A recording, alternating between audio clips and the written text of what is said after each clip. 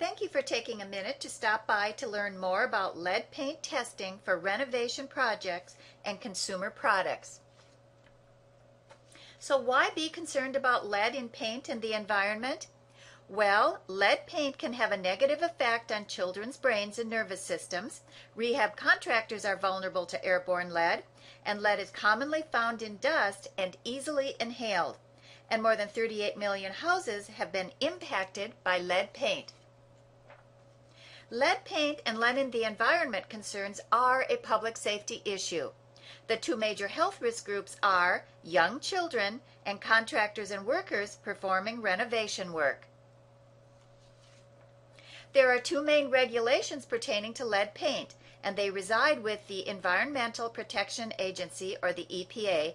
They're Code 40 CFR 745, fully effective April 2nd, 2010, and the program is more commonly called Renovation, Repair, and Painting Program.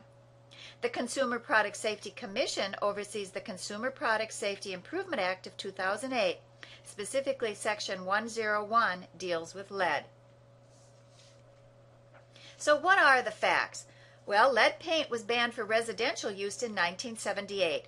Per the Housing Authority, the renovation of residential and school structures built before 1978 must be tested for lead paint and lead in the environment. Contractors testing for lead paint must be certified by EPA guidelines in California. Regarding lead paint in consumer products, the U.S. Consumer Product Safety Commission oversees lead paint levels in domestic and imported products and includes toys and pottery. The Consumer Product Safety Improvement Act of 2008, specifically Section 101, deals with lead levels in paint. Now, when it comes to lead testing, yes, it is an extra step. However, the reassurance of a lead-safe environment and a lead-safe product is peace of mind and can prove to be a cost savings in the long run. Now, keep in mind, lead paint and lead in the environment testing is an easy non-invasive test. An XRF analyzer gun is used for testing. It is a handheld testing gun that is highly accurate, using X-ray fluorescence technology to detect lead in paint and the environment. Test results are instantaneous. Test results are automatically submitted to state authorities for rehab projects, and there is mandatory reporting when lead is detected. So who needs to know the EPA lead testing regulations? Well, contractors, builders, real estate agents, bankers, homeowners, and importers of international products.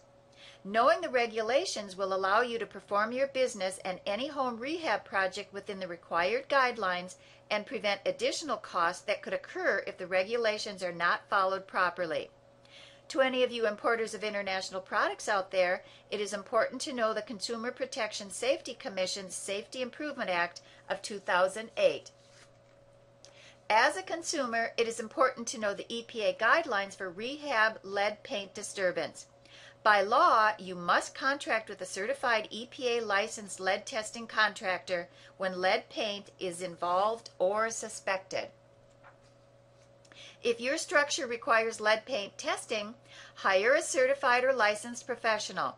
Get the structure tested for lead paint, get a risk assessment, and after remediation, test again to make sure that you have an environmentally acceptable lead-safe environment. At AQC Environmental Engineers, we take great pride in being an EPA licensed and certified lead paint testing contractor. We hope that this video has given you additional information regarding lead paint in renovation projects and with domestically and internationally produced consumer products. Please feel free to give us a call. We look forward to answering any questions you may have regarding lead paint and air quality issues.